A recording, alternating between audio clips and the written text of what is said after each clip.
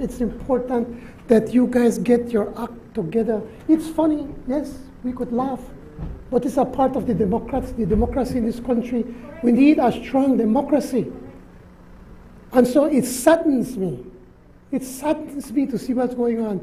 When the leader of the opposition is going to put a ghost ahead of you two, a person that has not been in this house for the past 3 years, have not attended a house meeting in 3 years.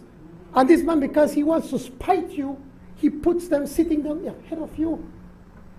Something is wrong. You guys need to get your act together.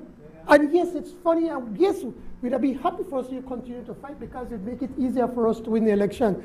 But patriotism is love for country, not only winning an election to win.